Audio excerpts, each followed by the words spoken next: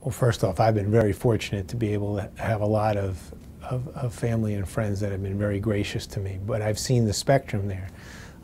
There are some people who, they just want to hear everything's going well.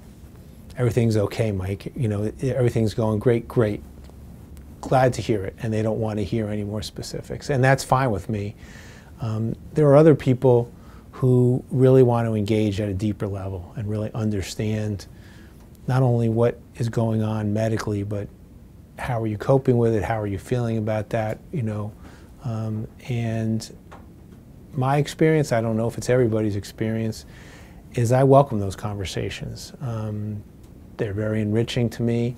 They make me think.